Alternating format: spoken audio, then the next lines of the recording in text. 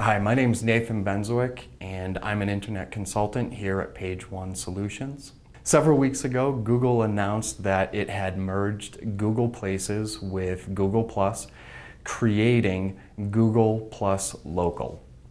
Initially, this caused a lot of buzz and speculation over what you needed to do in order to optimize your Google+ Local page in order to improve your local search rankings.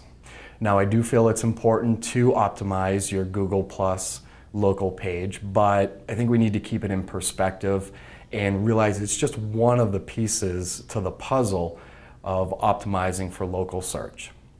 Another factor that greatly influences your local search rankings are local listings.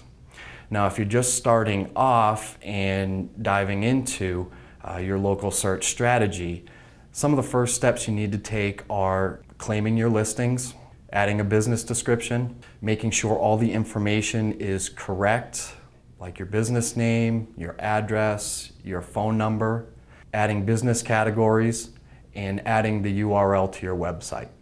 Now, if you've already done these initial steps, it's time to dive a little bit deeper and apply some more advanced optimization tactics to your local listings, such as adding photos, driving directions, reviews, and implementing a link building strategy.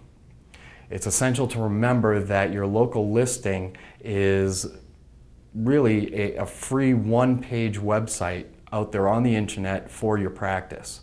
And a lot of the SEO techniques that you're using on your full website are going to apply to your local listing as well. For more information on local search strategies, or if you feel your current firm just isn't addressing this issue, feel free to give us a call or send us an email.